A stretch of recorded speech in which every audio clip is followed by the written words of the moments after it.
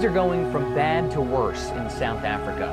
Officials now say that more than 250 people have been killed in flooding in the province of KwaZulu-Natal. That's along the country's east coast.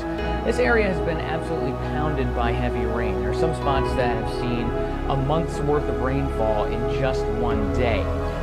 Just this huge amount of rain has caused flooding that swept away homes, bridges, and people. The rain triggered mudslides that have trapped people under buildings. Rescue crews are now wading through mud and debris, just searching for any survivors. Power stations and water treatment plants have been inundated.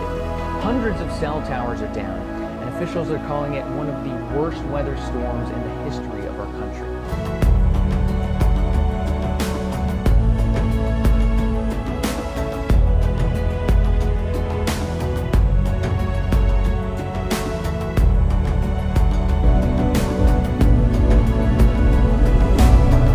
Deadly storm Agaton hits Philippines with heavy rain, strong winds and landslides on Sunday, April 10, 2022.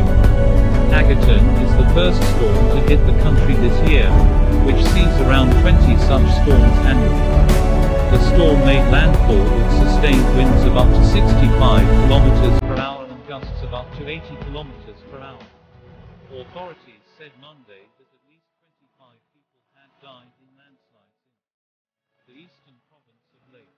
So far, 22 bodies were recovered after being buried under a landslide, German Colorado, police chief of Pyrthei city, told reporters. The National Disaster Agency, which has also said 3 people had died in the southern Davao region, said the reported casualties are still subject to verification.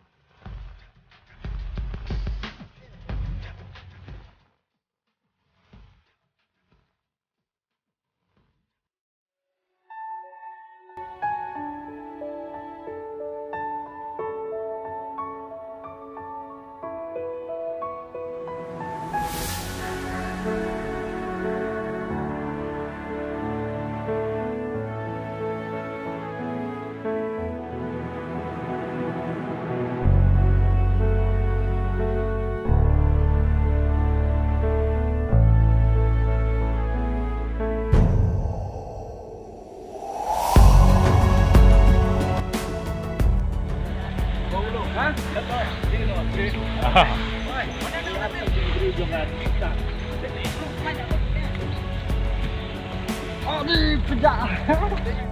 Ang lain itu mampu film siang na film mo ay film. Tadi siang tu. Leon elik bynta nomor pelacur pan.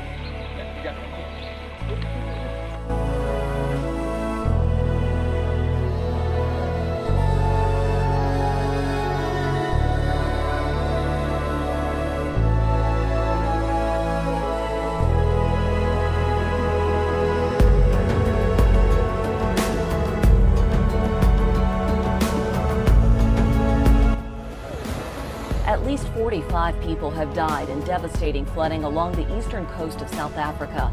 Between 10 and 13 inches of rain fell in a 24-hour period up to Tuesday morning. That is 3 to 4 times the amount of average rain the area usually sees in a month.